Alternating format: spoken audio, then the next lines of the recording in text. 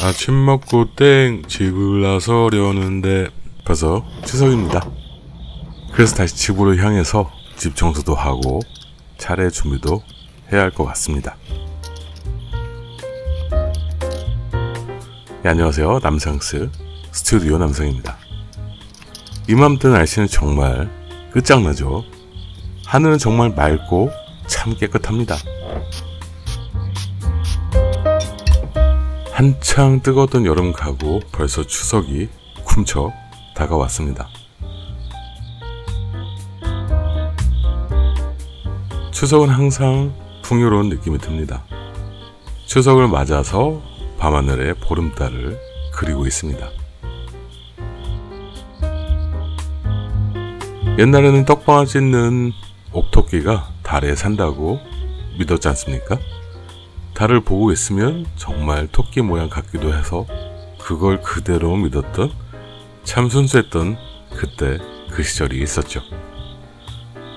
여러분들 모두 달님한테 소원을 빌어봐야겠죠. 어떤 소원을 비실 건가요? 어릴 적에는 공부 잘하게 해달라고 하는 게 가장 큰 소원이었죠. 그런데 이제 나이 먹으니까 로또 1등이나 유튜브 하시는 분들은 유튜브 구독자 10,000명이 소원이 아닐런지요. 그래도 항상 건강하고 행복한 게 가장 큰 소원이 아닐까 합니다. 인생 뭐 있나요? 전세 아니면 월세죠. 그냥 큰 욕심 버리고 몸 건강하고 행복하게 하루하루 열심히 사는 게 제일인 듯 합니다.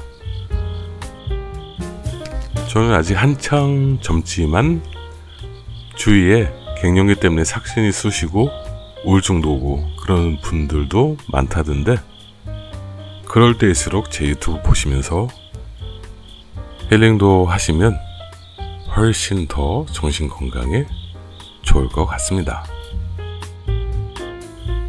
자, 이제 그림이 완성됐습니다. 벌써 추석이 다가왔는데 추석 명절 모두 즐겁고 풍요롭게 보내시길 바랍니다.